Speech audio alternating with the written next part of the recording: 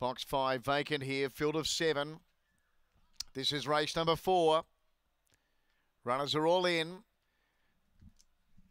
So Billy's Bake, the odds-on favourite, unmistakable, well back to beat it. Set.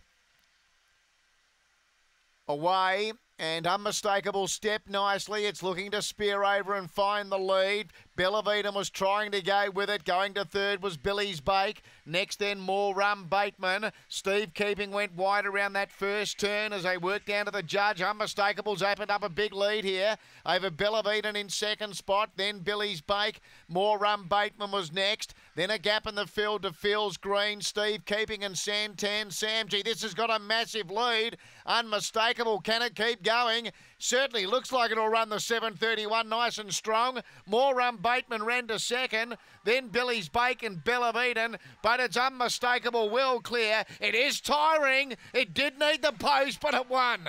Unmistakable beats More Rum Bateman. Billy's Bake third. Bellavita fourth.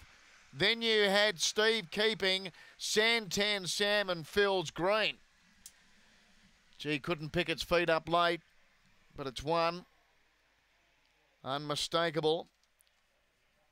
Gives Brodie Jessup a training double. It had an amazing lead up the back straight. Must have been 10 to 12 in front, but it's only won by about a length. It was getting the staggers late. Look at that run home, 14:49. Unmistakable by Bella Infrared out of Outlandish. Brodie Jessup trying.